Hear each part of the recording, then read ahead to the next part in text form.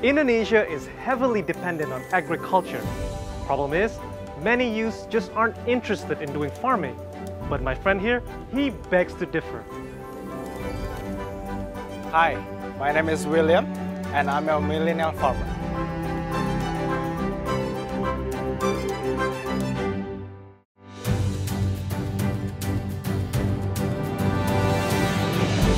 At 22 years old, William has a degree in business. He even got a pilot's license. But for the past year, he took on farming with a modern twist. That's right. This is a hydroponic fruit and vegetable farm. He does not use any soil. Instead, he uses rock wool and cocoa peats. And instead of hoses, the whole plantation sits on running water systems fed by 1,000,000 miles of piping. Well, not exactly 1,000,000, but you get the idea. And we believe also, hydroponic is much healthier and it can produce the healthier products in the supermarket. Look at all those fresh and bright colors.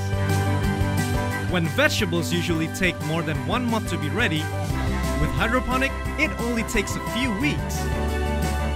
Melons like these usually take up to 3 months to be fully grown, but this method makes it ready in just about 2 months.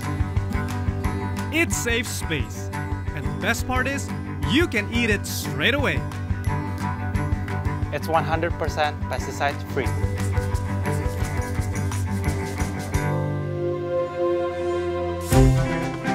At least a dozen products are made in his 8 greenhouses. These are his most prized fruits, the Japanese hajime and amai melons.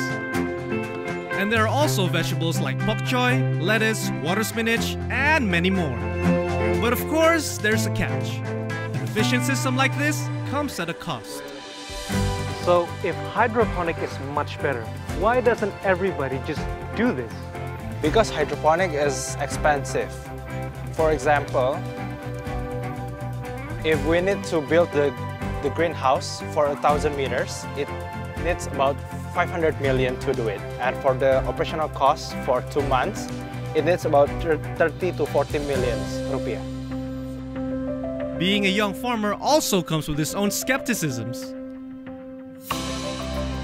So, to be honest, my dad thought it was a joke about this business opportunity, but look at me now. I mean, yeah, for example, I built this greenhouse and I started about a year until now, and I can prove to my parents that I can do this business.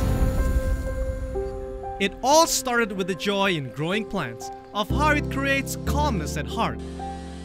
So at first, I started hydroponic for fun, for my hobbies. But as time passed, I saw a business opportunity to do this hydroponic thing. I believe in the future, hydroponic is one of the methods that we'll use in agriculture. With no background in farming, William spent half a year scouring the internet and seminars for the most sustainable methods. And success! He now delivers to 15 outlets in Jakarta and Tangerang, with a whole lot more coming. And with a strike of luck, he hopes to break even the business in about 3 years. One thing William holds dearly is, of course, never bring bad vibes to your greens. I think it's about connection and bond between me and the melons. So we have to take care of these melons like our child.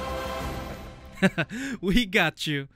And a little side note we get from William. So my tips for young businessmen outside, you have to start it now, I guess. Because you have to be brave to do something or create something new, like me.